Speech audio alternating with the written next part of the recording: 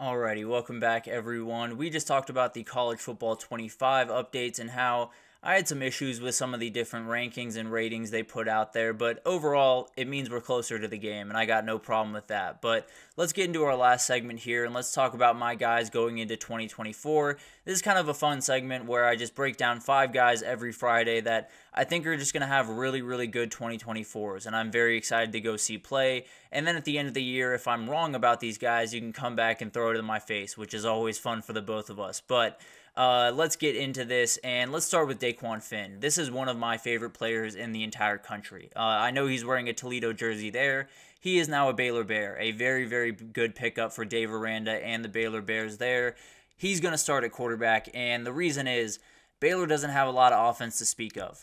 They have some guys out there. Hal Presley's a very talented wide receiver I like. I think they're going to have a good run game, but the reality is this guy's going to have to shoulder a lot of the load on this offense, and he's going to be more than capable to do that because he did it at Toledo in a lot of different ways, whether it's running the ball, throwing the ball.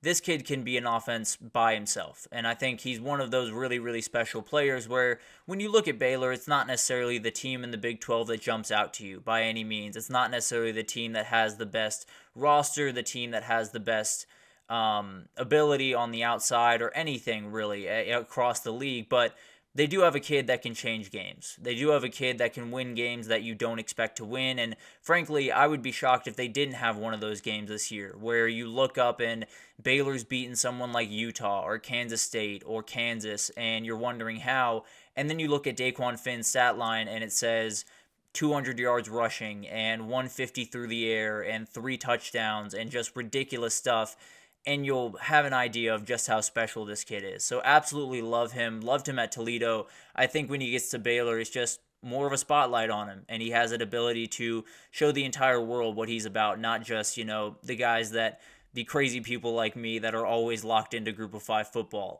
But let's move right along, and let's talk about Jaylin Lane. This is a wide receiver down at Virginia Tech, and he's going to be someone that we're definitely talking about at the end of the year. I can almost promise you that. I think he's someone that absolutely will make noise in the NFL draft, frankly, because he's, a little bit smaller stature. I believe 5'9", something like 185, something like that, but the speed is off the charts, and it's one of those guys where it's a get the ball in his hands and let him work type of guy, and that is a huge thing for Kyron Drones because the connection between these two is absolutely incredible at this point. They're both coming back for their second season in Blacksburg, and they're both just so comfortable with each other. I think this offense is going to revolve, at least in the passing game, largely around Jaylin Lane because he opens so many doors for so many other guys, whether he's going in motion and kind of taking a safety away from one side of the field, or he's just running a go and uncovering kind of the underneath for the tight end, whatever that looks like.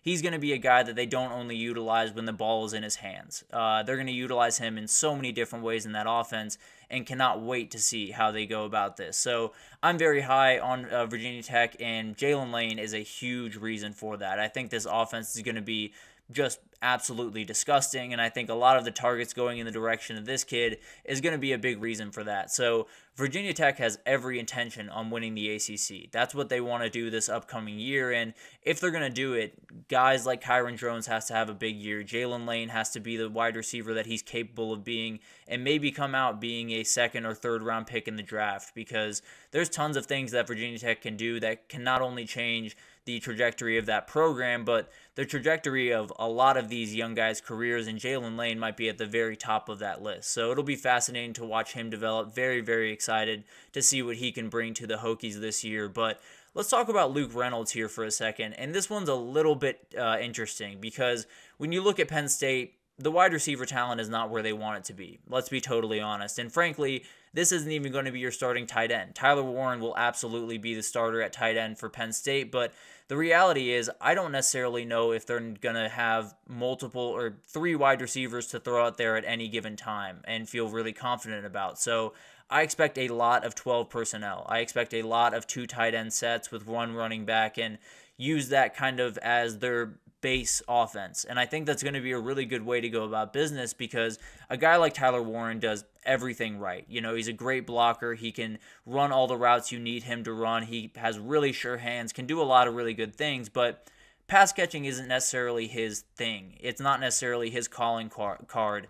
It is for Luke Reynolds. And although he's a freshman just coming into this team, there are certain guys that you just can't keep off the field. And sometimes they're at just positions of need, and that's the reason. Sometimes it's because of their just ridiculous ability. This guy's kind of both. I think he has insane ability to catch the ball over the middle of the field. I think he's really, really strong at the point of attack. I think he has every ability to be a huge asset for them in the pass game, but he is a freshman, and it might take him a little bit of time to get into that. But I do think that when you look at Penn State's pass game, it's really not going to be won by the wide receivers. I like Julian Fleming. I think Harrison Wallace III is going to make some plays this year. I think Caden Saunders is going to take a step forward, but those tight ends are going to be as big of a part of an offense as really any in the entire country. So very much like Luke Reynolds, I think even though he's a freshman, I expect him to be a big part of this offense, especially down the stretch of the season for sure. And then let's move right along and let's talk about Braden Swinson, a very talented edge rusher from LSU. If you rewatch the LSU games from a year ago, there's not many positives to take away from that defensive side of the ball. It was downright bad last year, and every LSU player, coach, fan would tell you that. I promise you that. But I don't necessarily love this defensive line overall. I do think they do have guys that can occupy, that can, eat space up, whether it's JVR Suggs, who came in from Grand Valley State, or it's some of the recruits that they brought in.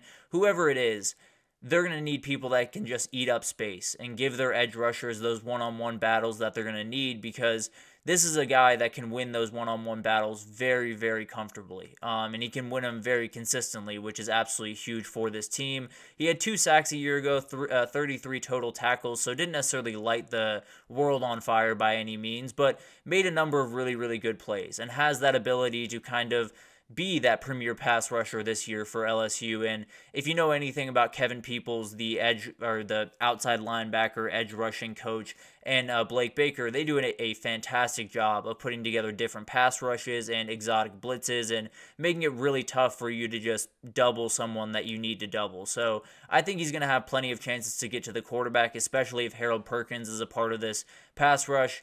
It's going to be really tough to double this kid, and if you can't double him, he might just be able to get to the quarterback a lot. Let's just put it that way. And then finally, I want to talk about Dejon Terry, a very, very talented defensive tackle from Oklahoma.